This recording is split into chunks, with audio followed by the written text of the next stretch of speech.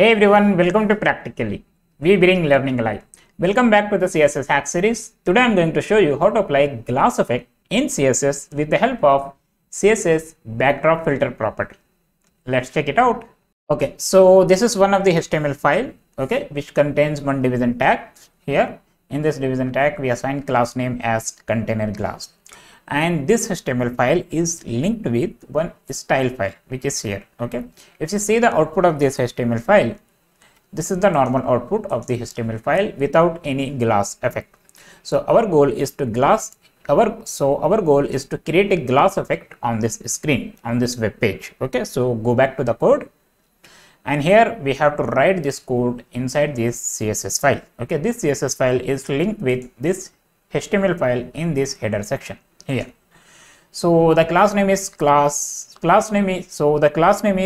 container glass. So we have to select this class name using dot class selector. Okay, so dot container, first create the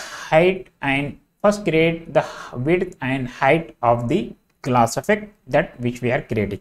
So first create the height and width of the glass effect which we are creating, and we need to set the margin also. Okay, so first write the width as 500 pixel and height as 300 pixel. You can type any random values. Okay, so depending upon your choice. Now let's set the margin as 200 pixels and auto. Okay, so this is fine. Now create the glass effect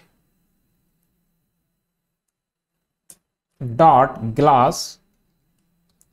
Okay, here we have to write the code for glass effect. So first write the background. Okay, then linear gradient. Yeah, we got it, linear gradient, and set the degree as 135 degree. Okay, then write the color effects here in the form of RGB. Okay, red, green and blue. Okay, so RGB. Okay, then 255 and 255. So lightly we want to apply the gray color. Okay, 0.1 light transparent. Okay, then give comma, then again write RGBA, pass the same value 255 comma 255 comma 255 comma 0.1.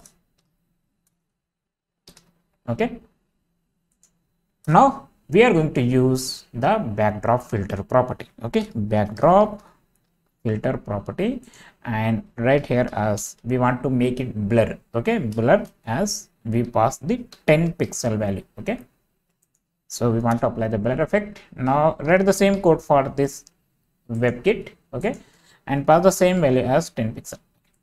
Now set the border radius to make the edges round. Okay, so border radius as 20 pixels, slightly round. Okay, then set the border as well. Border 1 pixel width of the border, solid style border, and the color as give RGBA, same color. Okay, now save this file, go back to the web browser. Okay, there is no glass effect yet. Now refresh this one and see we got the glass effect. Okay, this is how with the help of CSS we can apply the glass effect to any web page. So I hope you find this video very helpful.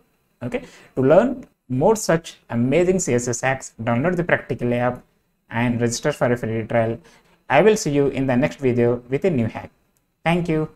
Bring learning alive practically.